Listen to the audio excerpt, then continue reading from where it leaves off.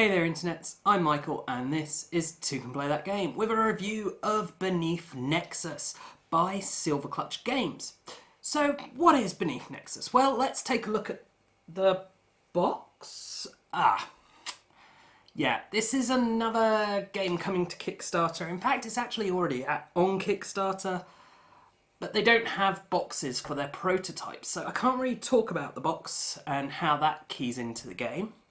But I have played the game, so I do know what it is and can tell you.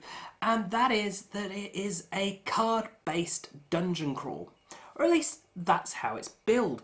The nature of the game is that some of the players will take the roles of heroes who are exploring Beneath Nexus. They will have to go through several encounters in different locations before finally reaching the Nexus Lord and defeating them. And that's like the big bad dungeon boss. So how does this all actually work mechanically? Well, why don't we take a look at the table for that.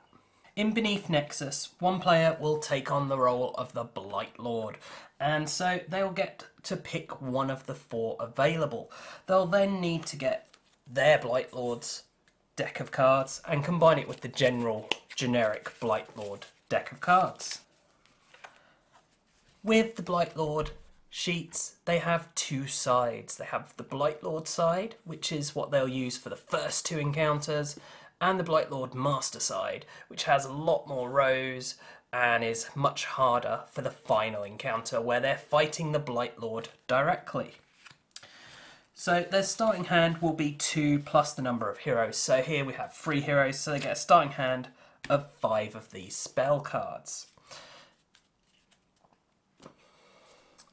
The heroes each have their own decks, denoted with a different symbol on both that side and also on the backs. And so each player will take their deck and a hand of 3 cards. So the way a game will work is you'll do 2 encounters plus a boss encounter with the Blight Lord here. So the way an encounter will work is the heroes will pick one of the 2 stacks and they will reveal a location. And that location will then tell them what is going on here, how many monsters they're going to face, and any special rules for this special location. So in this case, we'll say they have to face 3 monsters. So we just draw 3 monster cards, and that will be what they have to defeat this encounter for the encounter to end. The hit points on everything is shown in the pentagon at the top of the card, and this goes for the heroes and for the monsters. It's red for the monsters, blue for the heroes though. Also on any of these cards, anything with this grey dot is a permanent ability that doesn't cost an action point, whereas if it has a green dot, then that costs an action point to use. Now if, such as with the heroes or some of the Blight Lord's cards, you'll see that you have a yellow dot. That means it's reactive, so it doesn't cost an action, you just have to play it at the appropriate time. So the way an encounter will work is once you've got it all set up like this, you then have the Blight Lord take their turn, and on the Blight Lord's turn he gets a number of action points equal to the number of heroes. So in this situation he has 3 action points. Now what he can do with those action points is use the actions on his own card, use the actions on the monsters cards, or use the actions from his spell cards that are in his hand. Once he's done his 3 actions, either doing damage or healing or whatever it might be it's doing, it would then be the hero's turn. And the heroes will take turns depending on the speed denoted on their character. So this one here says slowest, so he would go last. And each of these heroes only gets 1 action point. So same principles apply, that they can do actions and that they have permanent abilities in effect as with the Blight Lord. So this encounter would end either when the Blight Lord has gotten all heroes HP down to 0, at which point that's actually the end of the game and the Blight Lord has won, or all of the monsters are eliminated. So all of their HPs are gone, they've been wiped out one by one till they're gone, And that's then the end of the encounter, at which point the heroes are able to power up because they get treasure, which will give them new and interesting abilities. So each character will get to take one treasure. You then move on to the next encounter, revealing a new location card and following what that location card says, and having more monsters come out which will also get killed until you get to your final encounter. At which point you flip your Blightlord card rather than drawing a location card, and now they're fighting the Blightlord. Of course, once you got to this stage, it's all or nothing. Either the heroes are dead or the Blightlord dies. And that's the game. Okay, so now you've got a better idea of what Beneath Nexus is. What do I think of it? Well, we'll start with the artwork. And I'm not a big fan of the artwork. I do really enjoy fantasy artwork, but this artwork doesn't feel especially well done. I mean, you look at some of these cards, they just kind of look a bit blurred and washed out. So I'm not keen on that. I guess it is just a style thing, but that doesn't appeal to me. Now, component quality, I'm not going to touch because none of this is final. It's a prototype, and they haven't said any of this is anywhere near final. So what does that leave us with? Well, the gameplay. So, yeah, my big issue with this is that it's dubbed as a dungeon crawl, because it doesn't have that. It doesn't feel like a dungeon crawl to me. The whole idea of a dungeon crawl is you're exploring, you're investigating one room, the next, you might find nothing, you might find something, you find a treasure chest, you open it. It doesn't feel like that. Yes, you have these location cards you're turning over, so you've got different locations each time, but it doesn't really give you a sense of exploration, a sense of choosing which direction you're going in. And that's kind of my big fault with this game, that it doesn't quite live up to what it's labelled itself as. That said, it is an interesting, good game.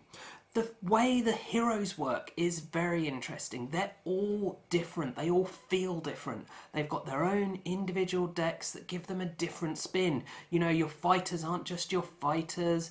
That is interesting. And then you get the same with these Nexus Lords here.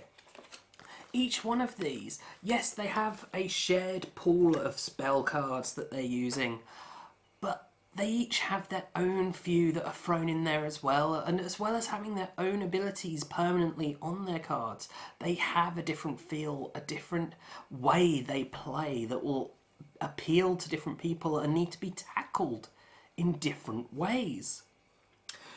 So there are a lot of cards in this game, as you can see. We've got lots of these big cards with locations, heroes, Nexus Lords, and then they each have their own decks. And that's both a good and a bad thing, because it means there's a lot of variety there and a lot of interest. But it also means that it can be a bit fiddly, and I think the box and insert is going to be key to this, and I don't know yet what their plans are for that.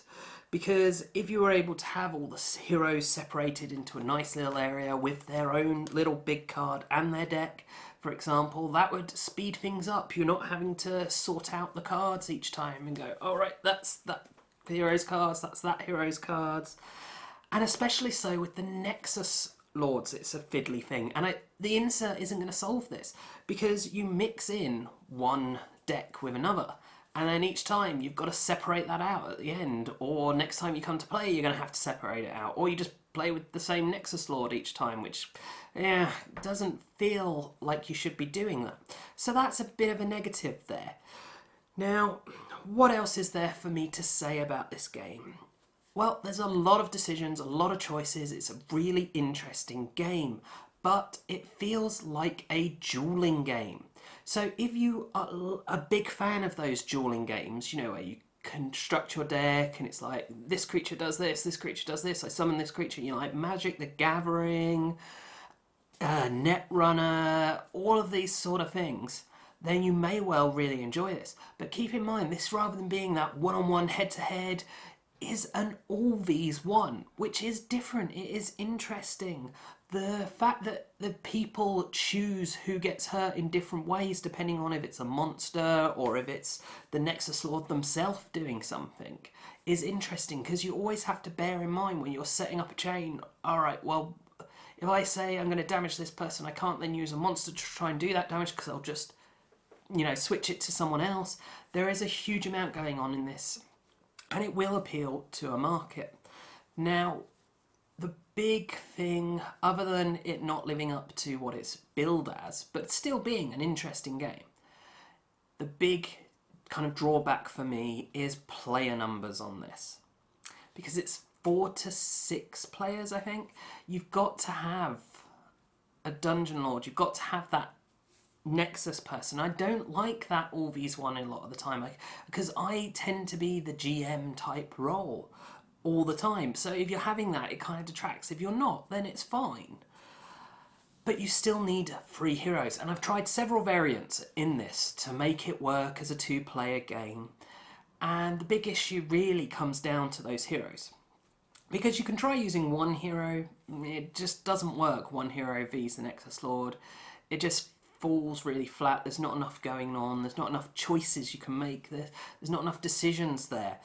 And then, so the other option is someone controls 3 heroes. But then they've got 3 separate hands of cards, and it's, right, I do this character, then I do this character, then I do this character. It can get really bogged down, and it just stops you really getting into the feel of you are that character that you could have if you had enough players. So it does work with the larger player numbers, it doesn't work for lower player numbers, so that is quite restrictive and may put a lot of people off, such as myself. Okay, I do hope you've found this video useful and interesting, and of course if you have, please do check out the rest of the videos on the channel, as well as subscribing to the channel and sharing it with your friends and family. And do also take a look at us on social media. You can find us on Facebook and on Twitter. And as always, thanks for watching, and bye for now.